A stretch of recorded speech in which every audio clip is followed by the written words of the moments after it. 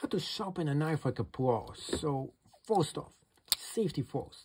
If you're sharpening the knife, you want to move it against wherever your finger is ledged. So for example, your finger right here, you're going to be moving it down. If your finger right there, you're going to be moving it up. Second thing, what you have to do is the way you're going to be moving the blade. So you start at this end of the knife, and as you move up, you keep on moving until you go all the way with the blade. And then you have to do the second part, the other side. And you're doing it the other way around, just like that. And you keep on doing it a lot of times, about 10 on each side.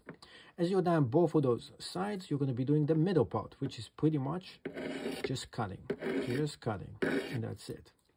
After you're done both of those ways, you want to sharpen the edge of it, just like that. So it becomes super strong and super sharp.